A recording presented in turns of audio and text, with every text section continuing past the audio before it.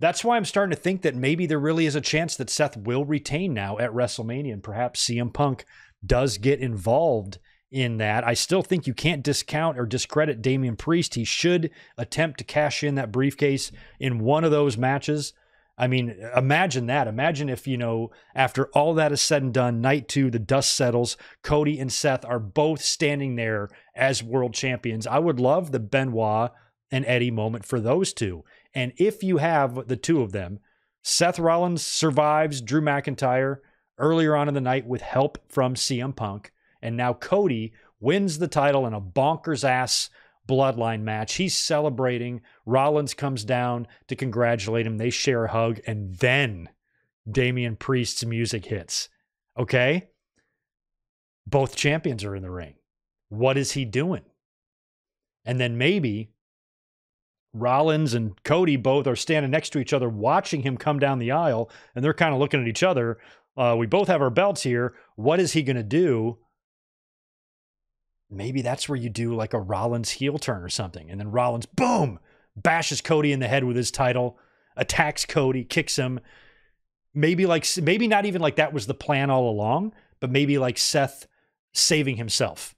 This guy's coming in to cash on one of us. I might as well just make it Cody, and then just attacks Cody or something, puts him down, runs away with his title, and then Priest is able to win and beat Cody and win the fucking Universal title. Oh my God. Something like that could happen. If they really wanted to get crazy and they wanted to do something ultra nuts. But as much as I think Damien Priest definitely has a very real chance of cashing in his Money in the Bank contract at WrestleMania in some scenario against someone, don't forget, he could come out in that night 1 match. You're going to have two champions in the ring on night 1 too, aren't we? So that scenario I just laid out for night 2, Damien Priest technically has 4 opportunities to win the championship at WrestleMania. So how are you going to justify him not cashing in? It might have to be a thing where he gets injured in that ladder match. Like he goes through a ladder and they take him out in an ambulance or something. You have to explain why he might, especially if the tag match on night 1 and the bloodline rules on night 2 have so much going on, and the champions are so compromised in so many different moments. Why would he not come out there and try to take advantage of that? So look for that on night 1. Look for a swerve. There's still a possibility that Seth Rollins and Drew McIntyre won't even happen because Priest could cash in on night 1 before Rollins even gets to that match, or he could come in there and cash in on fucking Roman Reigns or something. I cannot see that happening, but Priest being out there with the briefcase, he either needs to attempt to cash it in or WWE needs to really explain why he didn't, because he's going to have endless opportunities. And they're not even talking about that much on TV. If they keep cutting backstage to all of these Judgment Day segments where they're chatting with each other, how has this not come up? How is Ripley being like, bro, do you realize that you're going to have 2 champions in the ring on night 1? Both seemingly possibly in a vulnerable situation. So you've got 2 opportunities right there on night 1. Then on night 2, you got 2 more opportunities because Rollins has to defend his title and Roman's has to defend his.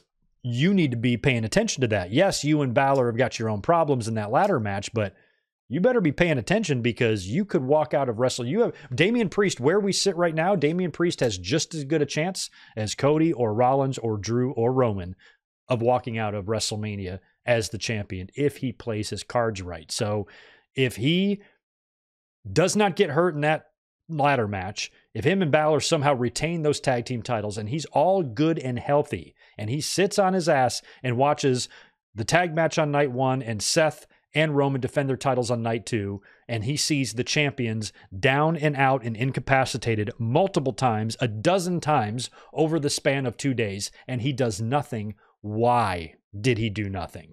See what I mean? So you gotta consider that briefcase. That briefcase could be a huge wild card in all of this, unless WWE just feels that, yes, we want to belt up Damien Priest, but WrestleMania 40 is too big of a show to do that on or something. Maybe they want to save that for Backlash or something like that. I don't know, but I feel like Priest cashing in is a definite possibility at WrestleMania. And I feel like it would have to be for the world title. It would have to be Seth's title that Priest cashes in and grabs, but then again, you do set yourself up with a possible scenario at the end of WrestleMania 40, Cody winning the match after one of the biggest, best stories ever told, and then you end it with Priest.